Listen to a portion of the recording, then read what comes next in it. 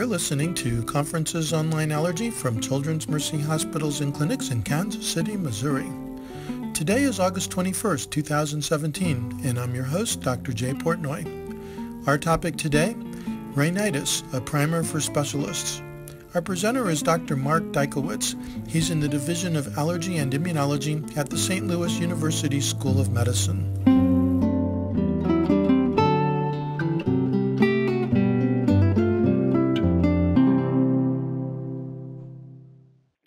This morning we have Mark Dykewicz, who is the Ray and Alberta Slavin Endowed Professor of Allergy and Immunology. You know, you're old when you remember the endowed professors. From St. Louis University, and he's going to speak to us on rhinitis, a primer for specialists. So Dr. Dykewicz, please go ahead.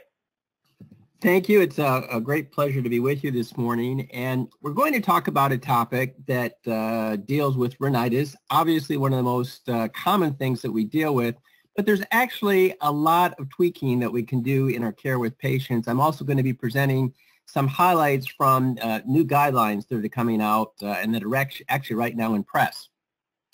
Here are my disclosures, none relevant to presentation.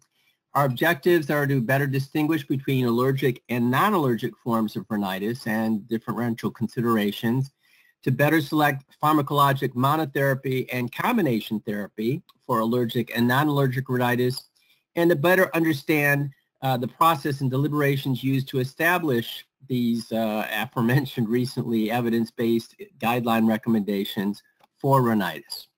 So this is the overall outline of our lecture. We'll talk about definition, importance, allergic versus non-allergic rhinitis, differential considerations, and then diagnosis with a fair amount of concentration on treatment. The definition technically is characterized by symptoms rather than the itis aspect of it. By definition, rhinitis is nasal congestion, rhinorrhea, either anterior and posterior, sneezing and itching.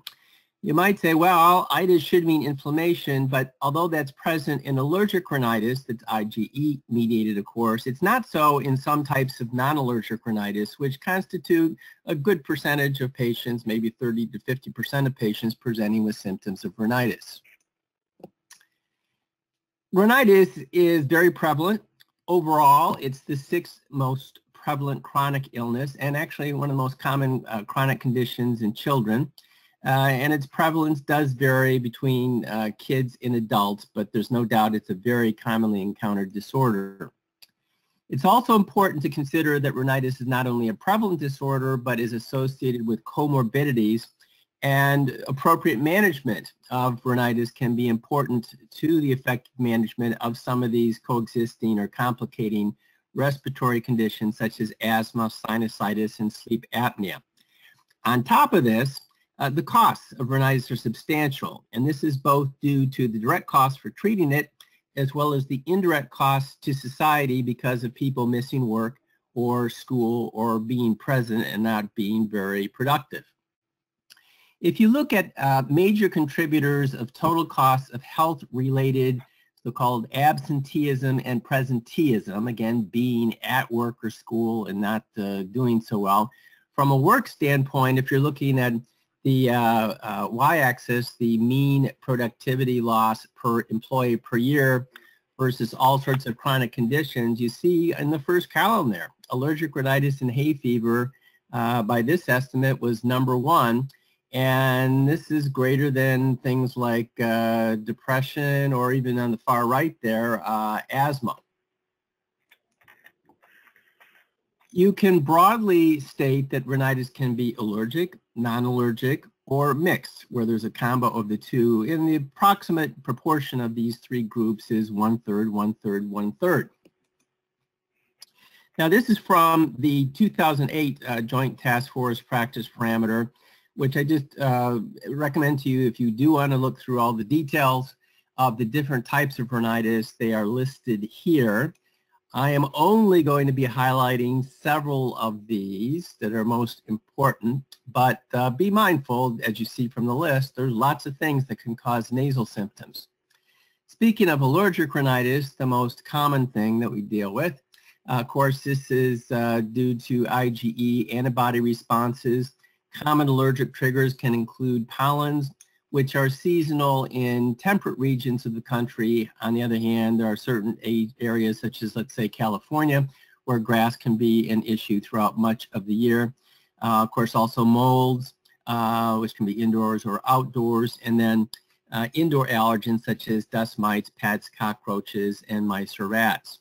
Now, there are some differences in terminology that can get confusing. Seasonal and perennial are, I think, by American perspectives, fairly straightforward. That is traditionally what the FDA has used for assessing treatment efficacy. But the Joint Task Force has also pointed out that episodic environmental allergic rhinitis can occur where people are getting exposed to agents that they normally don't get exposed to in their day-to-day environment. That can have some implications on the choice of medications for management. And also the ARIA guidelines brought up the concept that some patients have intermittent or persistent rhinitis, and that can make a difference with your selection of agents as well. Occupational environments can cause problems either through allergic or non-allergic mechanisms. Now, you can sort of go further into this as to which populations of rhinitis you're talking about. The reason this may be very important down the road is you may be looking at different subsets of patients that would end up doing better with certain treatments than others. This is sort of a little bit of a reiteration and further explanation of what I had in the previous slide. But if you look at how allergic rhinitis can be classified, it can be based on the temporal pattern, seasonal, perennial, or episodic environmental. The strict definition by ARIA of intermittent and persistent rhinitis is there. Intermittent strictly is defined as having symptoms less than 4 days per week or less than 4 weeks per year, versus persistent, which is greater than 4 days per week and greater than 4 weeks per year. There is the use of these terms, but I think in general, even the ARIA update guidelines that we're talking about are talking about seasonal and perennial allergic rhinitis. In general, you can say that if you're talking about more severe rhinitis, this is when symptoms are interfering with quality of life, including sleep, impairment of activities of daily living, school, and work. Now, non-allergic rhinitis is something that has problems with terminology and is not as straightforward as we would like. There certainly can be infectious causes of non-allergic rhinitis, viral upper respiratory infections, and then also various types of chronic non-allergic rhinitis that are non-infectious. You'll see terms bantered about, and to some extent these are not always mutually exclusive. Some of these are. Perennial non-allergic rhinitis, vasomotor rhinitis, and idiopathic rhinitis, depending on which guideline you're looking at, can refer to the same group of patients. Non-allergic rhinitis with eosinophilia syndrome is where there is significant eosinophilic inflammation of the nasal mucosa in the absence of apparent allergy. And I would say the whole definition of non-allergic rhinitis is under evolution, and a number of years back, the National Institutes of Health had a workshop on non-allergic rhinitis and put forth some classifications and definitions, but this is still a moving target. Now, perennial non-allergic rhinitis, also known as vasomotor rhinitis, also known as idiopathic. You're not dealing with eosinophilic inflammation. Generally, you've got fewer treatment options. It can have a less favorable natural course than allergic rhinitis, and symptoms can be quite variable in an individual patient, ranging from obstruction, congestion, to rhinorrhea. If you're looking, though, from a historical standpoint about trying to distinguish allergic from non-allergic rhinitis, sneezing, nasopharyngitis, and eye symptoms are less common in the non-allergic rhinitis forms, most of them, except with that Nery's syndrome with eosinophilia, you can see some of those symptoms more commonly. Now, vasomotor rhinitis is a terminology that's somewhat problematic.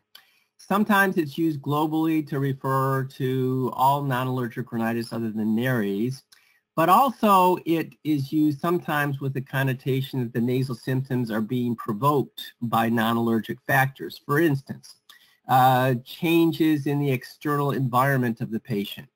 And the FDA is saying, well, maybe these are even different subgroups of patients, people who are bothered by sudden temperature changes that provoke nasal symptoms, those that develop symptoms upon exposures to odors and irritants such as perfumes and cleaning solutions, passive cigarette smoke. Also, the vasodilation effect of alcohol, and other people who have problems when they get more nasal symptoms with exercise, sexual arousal, or emotional factors. As we've already mentioned, mixed rhinitis can refer to patients who have both these non-allergic sorts of triggers and allergic triggers. And there are some people that really don't manifest a lot of these non-allergic triggers causing problems unless they're having a flare-up of their allergic symptoms. Speaking a bit more about nares, this can be fairly common among adults with non-allergic rhinitis. Anosmia is quite common. It's thought that the patients with this disorder can have more severe symptoms than those with vasomotor rhinitis or allergic rhinitis. And in some patients, there's evidence that there can be evolution to nasal polyposis and aspirin sensitivity. It does respond, though, relatively well to intranasal steroids. I do want to introduce the concept, which I think is still being researched and defined, about local allergic rhinitis. Sometimes it's called nasal entopy.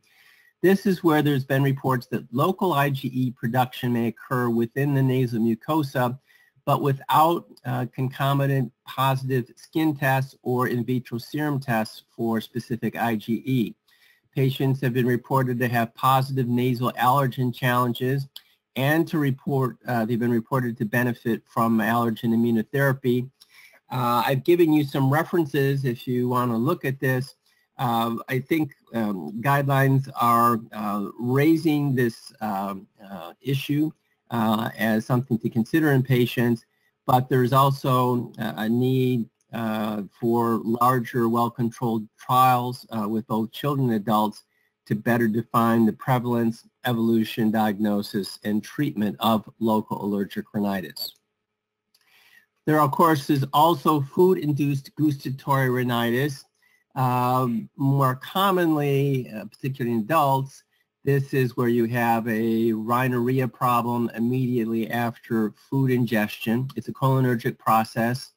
Although hot, spicy foods may be more likely to cause it, it can occur with any foods in some patients. Also, by definition, this could include nasal congestion that occurs after drinking alcoholic beverages because of the pharmacologic ability of ethanol to cause nasal vasodilation. And I think it is sort of problematic, though, when you look at your diagnosis codes for rhinitis, they do talk about allergic rhinitis due to food. Now, IgE-mediated allergic food allergy as a cause of rhinitis rarely, if ever, occurs unless it's accompanied by symptoms involving other organ systems. And I think there's a great misconception about that. The reason it's important to recognize food-induced gustatory rhinitis is the treatment is not the standard treatment. It includes ipratropium, for instance, for the runny nose.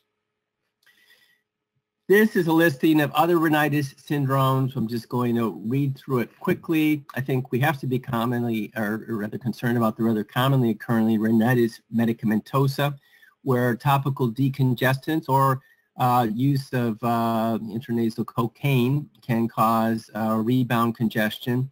And as we know, there are some patients, more commonly in adults, who with aspirin and non-steroidal anti-inflammatory drugs will develop rhinitis symptoms.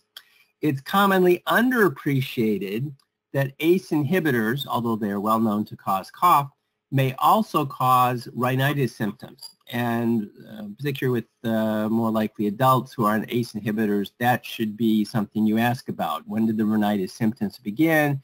And was it somewhat in conformance with the introduction of an ACE inhibitor into the medical treatment? There are also other beta blockers and hypertensives that can cause problems. Some women find that oral contraceptives can increase nasal symptoms. That introduces that there can be various hormonally induced influences for rhinitis symptoms, including rhinitis of pregnancy, which tends to occur in the last trimester. And some women do find that during menstrual cycles, they're more likely to have nasal symptoms. Also keep in mind there are other issues that can cause nasal symptoms. In more severe acid reflux, you can actually get acid contents from the gastric source splashing up into the nose, like at night and sometimes during the daytime in people. And so if you have a patient who's got refractory rhinitis and they got some GE reflux symptoms, the GE reflux might be very important to address to get things under control with the nose.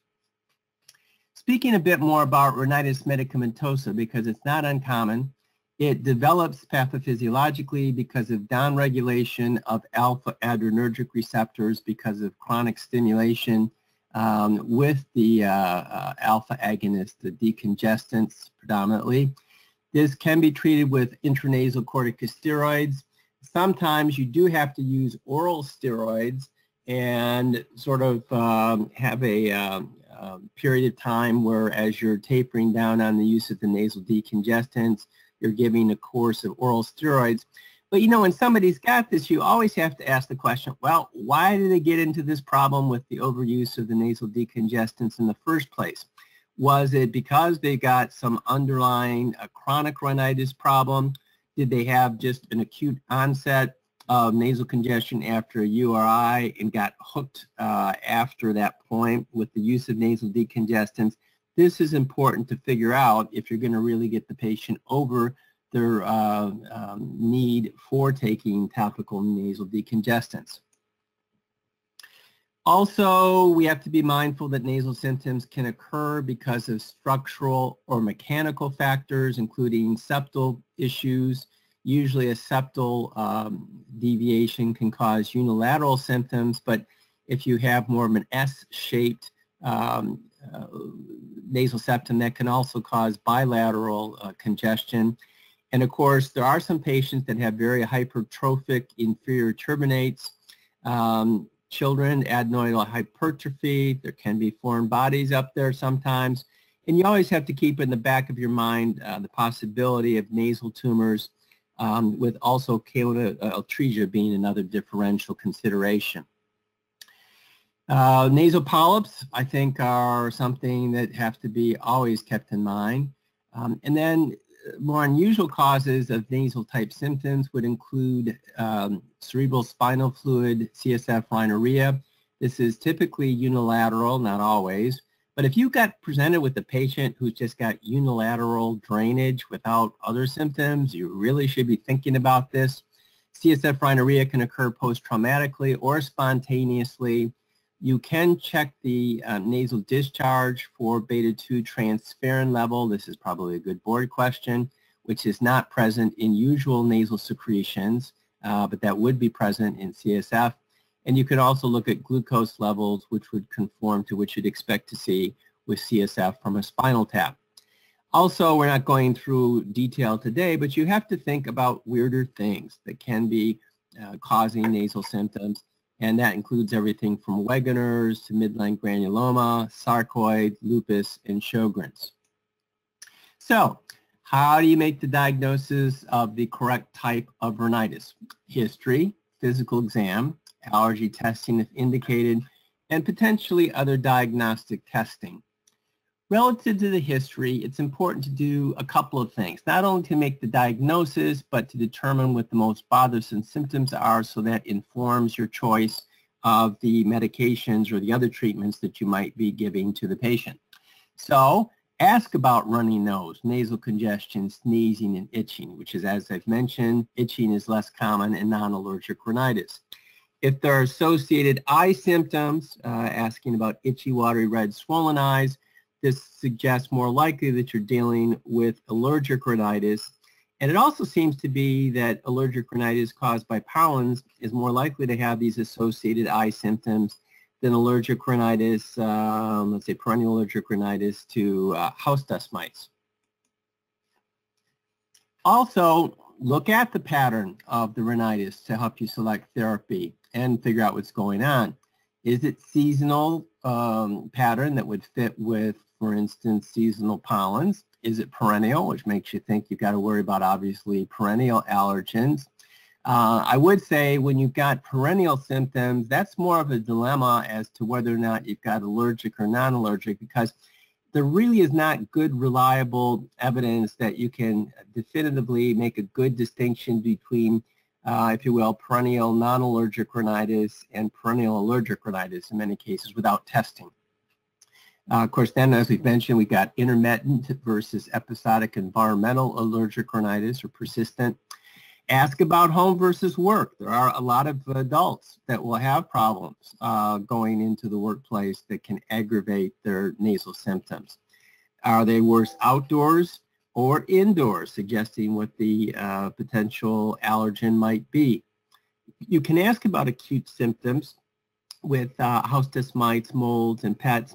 I find a very useful question relative to pets is if somebody goes away on vacation for a week or two away from the pets, do they get better? And sometimes, particularly adults, are more forthcoming and thoughtful that, oh yeah, I do find that I'm better away from the pets, whereas they may not be very mindful of that if they are just being asked acutely if they have any increased symptoms, if they're petting their cat or dog or whatever. Of course, food or gustatory rhinitis, and as I've mentioned, ask about drugs. Ask for non-steroidal anti-inflammatories, in particular ACE inhibitors. If you have on history nasal congestion that's shifting, that's a good thing because that's consistent with the physiologic phenomenon of nasal cycling, where blood is shifting from one side to the other, ranging roughly every 4 to 6 hours. Versus if it's unilateral symptoms, you have to think of an anatomic cause that's entering into the picture. You should, of course, ask about previous response to other medications tried. These days, there's so many over-the-counter things out there. Typically, patients have already tried a number of different agents. But don't just ask whether they've been, for instance, on nasal corticosteroids and not done well, but also ask, well, were they taking it on a daily basis, or did they give up the ship after a couple of days, or were just using it PRN? I think a common issue with chronic nasal symptoms is making sure you're not dealing with sinusitis. And here, you know, when did their chronic nasal symptoms begin? Did it begin last fall after they got an upper respiratory infection and they've never gotten away with having, they've still had problems with congestion thereafter? You could ask, of course, about things about whether they got headache or purulent drainage, which might steer you more to thinking about sinusitis. But we all know that headache can be a very non-specific symptom. And even if you're talking specifically about sinusitis, the majority of patients that come in talking about sinus headaches, in fact, don't have a sinus basis to that. Also ask about coexisting conditions, including asthma, whether there's some evidence of sleep apnea and acid reflux. You can, of course, ask about a family history of allergic disease, but you know, it's possible people can also have nasal symptoms without allergic disease, and there's a family history of that, so it doesn't always help you as much as you'd think. Looking at physical exam, obviously with the nose, make sure looking at the septum, there's not significant deviation that you can see. Mindful, you can only see about 1/3 of the way up if you're just using an otoscope tip. And could be missing something higher up. Look for mucosal ulcers. You want to make sure that the septum doesn't have some ulcers, and that's, of course, an issue if you are having a patient who's using nasal sprays. Look at the turbinates. How swollen are they? Do you think that if you put nose sprays up there, they're going to get anywhere? Sometimes you do have to have somebody advised to take short courses, 3 to 5 days of a nasal decongestant spray to open things up enough so you can get in your nasal steroids and nasal antihistamines. Look at the nasal mucosa. I don't think this is always, in my experience, really helpful for distinguishing allergic versus non-allergic, although certain things like rhinitis medicamentosa are noted, for instance, to have very highly erythematous-looking boggy mucosa. You should be looking for nasal polyps, examining the eyes, ears, and oropharynx, and then because of the high prevalence of concomitant asthma, doing a lung exam as well. Obviously, specific IgE determination, either by performing skin testing or in vitro testing, can determine the allergies that may be relevant to the individual. You always do want to make a correlation between the test results and the patient history. The reason, of course, we do this is severalfold. One would be assisting in the selection of some treatment options, some of which certain medications have absolutely no value for non-allergic rhinitis. You can identify specific allergens that are responsible for symptoms, so this can be useful for advising avoidance measures, and then when appropriate, prescribing targeted allergen immunotherapy. In the big picture of treatment of allergic rhinitis, we're looking at avoidance and environmental control, which I won't discuss further here because there's a separate lecture in this series about that. I will be focusing on pharmacologic therapy, and of course, allergen immunotherapy can be a key part of treatment of allergic rhinitis, but that is a topic that has been handled elsewhere in this series as well. So, pharmacologic therapy. What sort of things should you think about choosing medications? Well, do they have allergic or non-allergic or mixed rhinitis? Is it seasonal? And the thought here might be you might consider starting medications before the onset of the anticipated season. Depending on the frequency of symptoms, you might choose medications differently. If it's just intermittent symptoms, you probably want something that's going to be rapidly onset. If it's persistent symptoms, rapid onset is always good. However, if over a number of days or weeks, an agent is actually more effective than an agent with a shorter onset action, you can make a case that for the more persistent patient, slower onset but more effective treatments may be appropriate. In terms of episodic environmental rhinitis, so let's say somebody normally doesn't have a cat in their environment, but they're going to relatives where there are cats for some special holiday dinner. Here, pre-exposure prophylaxis can be a very helpful strategy. And nasal cromolyn taken just 15 to 20 minutes prior to the exposure can do a good job about reducing the rhinitis that might develop. Also, rapid onset agents, relatively speaking, such as the oral antihistamines can be helpful as well. Also, what are the most bothersome symptoms? If you've got a patient with prominent nasal congestion, nasal corticosteroids, for instance, are going to be more effective than oral antihistamines or leukotriene receptor antagonists. And if you have somebody already on an agent, but they've got some residual rhinorrhea that needs to be mopped up, that's where nasal ipratropium might be added in. In general, for more severe allergic rhinitis, nasal corticosteroids are going to be more effective than a number of the other agents. And also, you do have to keep in mind side effects and also the acceptability of different treatments in different age groups. In kids, you might have difficulty getting them to use nasal sprays. In senior patients, you should avoid first-generation oral antihistamines because of the effect on mentation and possibly increasing fall risk. And also oral decongestants can cause side effects more commonly in that group. And then ultimately, you can say, hey, this would be the preferred agent on the basis of effectiveness trials, but you ultimately have to also talk about patient preference, what's the cost of the patient, and what's the risk-benefit assessment. And there really does need to be some shared decision-making with in the case of kids, parents, and the kid, as well as in adults, where you are discussing pros and cons of different options. So other key points about medications before we start speaking about some specific issues with specific agents. Generally, nasal corticosteroids are your most effective treatment for allergic rhinitis and can also be useful in non-allergic rhinitis. Although some medications can be effective in either allergic or non-allergic rhinitis, be mindful that oral antihistamines, oral antileukotrienes, and nasal cromolyn generally are pretty worthless for non-allergic rhinitis and are effective only for allergic rhinitis. That's why it's so important to define how much the patient's issue are allergic versus non-allergic. Also, combination therapy can be considered when monotherapy is not doing the trick.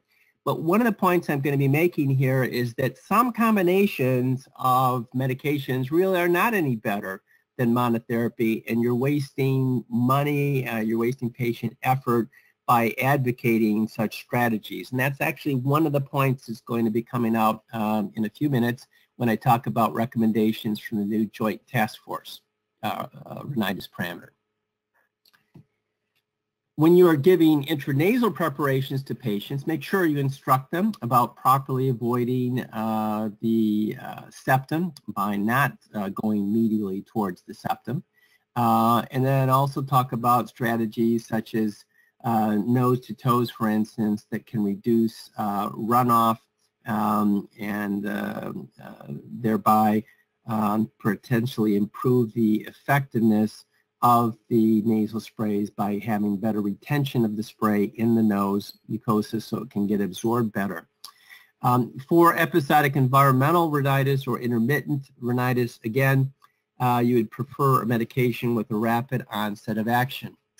Now, I've mentioned the upcoming rhinitis guidelines. The Joint Task Force Rhinitis Parameter, which I was co-editor of with Dana Wallace, will be coming out shortly.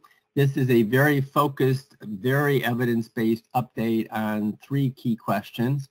The traditional parameter, which still is relevant to most things, is listed there as well from 2008. Then there are the allergic rhinitis and its impact in asthma or ARIA guidelines that were last updated in 2010, but are in press in JACI for a new revision and update. There is also a major guideline, the American Academy of Otolaryngology Head Neck Surgery AAO HNS guideline that was convened by many, well, it was convened by the AAO HNS, but it had representatives from many organizations, primary care. I represented the academy, Dana Wallace represented the college. And then there is a guideline which was issued by the Agency for Healthcare Research and Quality, AHRQ, in 2013. I will tell you very briefly, I don't think that's too clinically helpful because they set such a high bar for saying that there was a, you had to demonstrate such a high bar for distinguishing between the effectiveness of different agents. For the most part, they said that there wasn't really any difference between any of the different rhinitis treatments. We'll talk about that briefly in passing as we go forward. I do want to point out that we are now evolving to very transparent, very detailed assessments of making recommendations. And for instance, in the in-press Joint Task Force Practice Parameter Update on Rhinitis, this is just simply one table for one question, which looked at the clinical statement saying for initial treatment of moderate to severe seasonal allergic rhinitis in adults, the clinician should recommend an intranasal steroid over a leukotriene receptor antagonist. And as you see on the left-hand side, there's strength of recommendation, what's the quality improvement opportunity, what's the benefit harm assessment. Going further down, what is the quality of the evidence, how much confidence do we have in the level of the evidence, how much did expert opinion come into the deliberations, what were the values, for instance, the treatment outcomes assessed in the studies, would those be valued as important by most patients? Sometimes you want to intentionally have a vague recommendation because you want to give more latitude, but in this situation it was thought vagueness was not appropriate. Talking about patient preferences? Are there some subgroups that this doesn't apply to? What should be a policy level if you're talking about national standards and medical care? And then what are the differences of opinion? So I do want to make the point that as we go forward with evidence-based analysis, there is very detailed transparency of all these different considerations. This brings up the question about what is a minimal clinically important difference for rhinitis improvement. Ideally, of course, if we had the best of all possible worlds, you'd want to have objective measurements that could be used. But it turns out, in the case of rhinitis, when you look at objective measurements like peak nasal inspiratory flow as an example, or even fancier things like rhinomanometry, which are looking at airflow, or looking at acoustic rhinometry, which actually can look at the 3D structure of how much area there is within the nose. Those don't always track well with what are really more relevant to patients, and that's their symptoms. So the total nasal symptom score, which is a 12-point scale that is based on considerations such as rhinorrhea, congestion, sneezing, that is really the FDA's preferred method of determining drug efficacy and is thought to be the best tool, although this doesn't necessarily capture things about improvement of quality of life. But there's not even, for the total nasal symptom score, TNSS, a universal threshold as to, okay, so many X points of improvement in total nasal symptom score means it's clinically important. And I'm not going to go through this for the purposes this morning, but there are different ways you can determine this statistically or based on whether a particular threshold of patient symptom reduction can lead to a patient-related score of well-being difference. Just be aware that this is a problem with the guidelines because they're looking maybe to see whether something was statistically significantly different. But then the question is, all right, between those two treatments, was it really to a magnitude that's going to make an impact to patients? Okay, now some questions. According to the Joint Task Force, which of the following agents is not recommended for a patient with episodic environmental allergic rhinitis? Your choices would be an oral antihistamine, intranasal antihistamine, intranasal corticosteroid, or oral anti-leukotriene. So looking at this, these are all agents that could be used for allergic rhinitis, but because we're looking at episodic allergic rhinitis, we want something that's got a rapid onset of action. Here's a listing of different classes of drugs that could be used and their onset of action. And as you go down the list and see oral antihistamines rapid within hours, nasal antihistamines within 15-30 minutes, nasal steroids some within 3 to 4 hours, perhaps 12 hours onset. And nasal cromolyn, if you took it pre-exposure, it would help within protecting within actually minutes. Leukotriene receptor antagonists occur statistically with improvement after the second day, so that's not recommended for that context. Speaking of nasal steroids, again, these are the most effective monotherapy for allergic rhinitis. They can help with nasal congestion. They can be useful for PRN administration, although the formal studies that looked at this, including one that I was lead author on, it ended up that patients were actually ending up the nasal steroids more than 50% of days of use. Also, if you're looking at comparisons between different treatment options, monotherapy with nasal steroids, most studies would say, is more effective than combo therapy of an oral antihistamine and a leukotriene receptor antagonist for allergic rhinitis. Nasal steroids do have an onset of action that's less rapid than oral or intranasal antihistamines, as we've just talked about. They could, though, be considered for episodic allergic rhinitis because they do work within hours or 12 hours. Part of this actually may be the vasoconstrictive action of the nasal decongest or the nasal steroids. As you may be aware, when you are measuring the relative potency of corticosteroids, some models are used with skin vasoconstrictor assays in animals to assess that. And so that vasoconstrictor effect could be what's explaining some of the early onset of benefit with the nasal steroids. Interestingly, if you're trying to help a patient with their ocular symptoms of allergic rhinitis, oral antihistamines monotherapy head-to-head with nasal corticosteroids are about equally effective.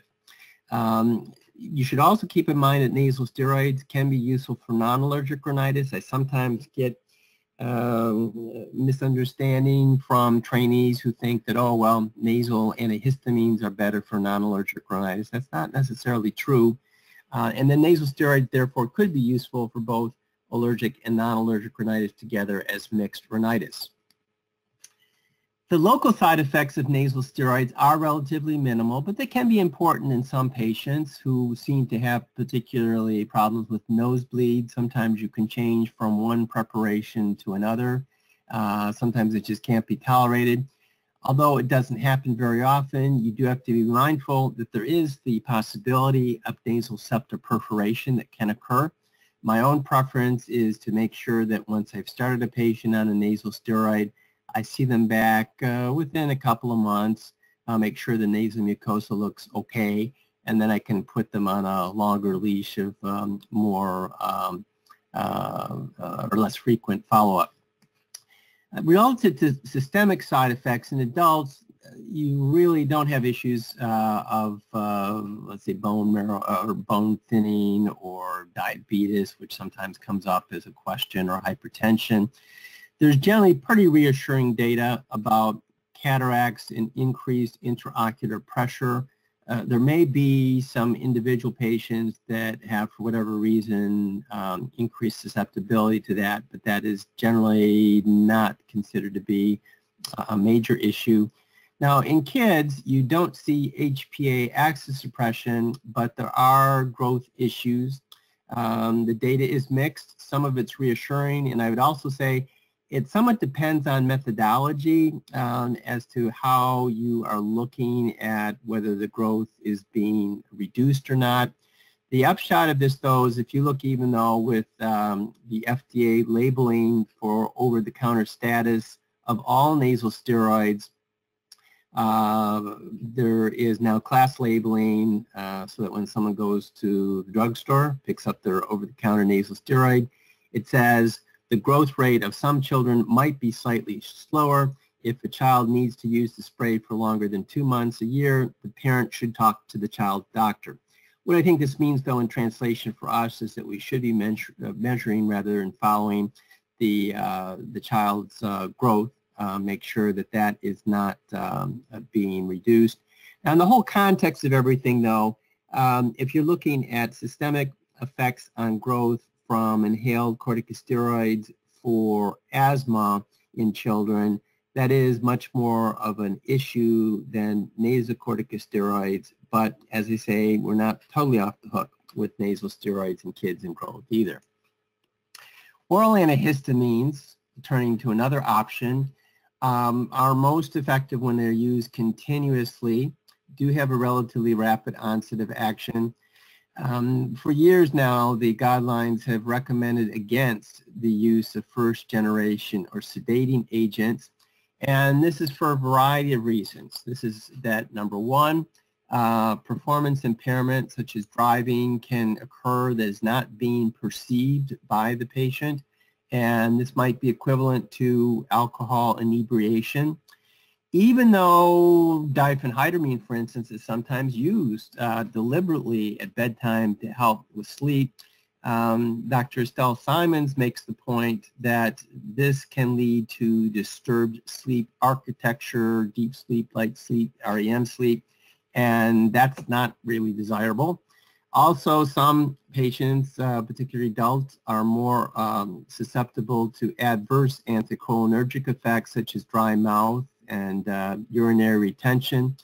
There is a demonstrated increased risk for falls in senior patients on first-generation antihistamines. There is also a more recently raised concern that there's greater risk for dementia from anticholinergic agents in seniors, and that includes the first-generation antihistamines. So, second-generation oral antihistamines would be generally preferred for treatment of rhinitis, and I've listed all these here. And be mindful that for some of the agents, for example, there with fexofenadine, you can even go to higher than prescribed doses without evidence of impairment. In that case, fexofenadine is zwitterion, and probably because of that doesn't cross over the blood-brain barrier very effectively. Oral decongestants, of course, can cause adverse effects, more commonly an issue in adults with hypertension, but you can see in adults and kids, insomnia, anxiety. The pseudoephedrine behind-the-counter availability agent is probably more effective than phenylephrine, which is available over-the-counter. And one thing you have to keep in mind, though, when you're dealing with pregnant women or women of childbearing age, is that there is an increased risk of gastroschisis, closing of the abdominal cavity, when these oral decongestants are used in the first trimester of pregnancy, and therefore would be best avoided in such women. Relative to nasal agents, the nasal decongestants are generally more effective than the oral agents and can avoid the cardiovascular and CNS side effects that we just talked about. But as we know from discussion a number of minutes ago, you can get into rhinitis medicamentosa. And there is some evidence, though, if you have concomitant administration of nasal steroids with nasal decongestants over a number of weeks, that can avoid the development of rhinitis medicamentosa. We do need some longer-term studies going over months that would demonstrate whether that same protective effect of the nasal steroids is still present. Relative to intranasal antihistamines as a class, these are less effective than intranasal steroids for nasal symptoms. However, right there, I'm going to make a little caveat.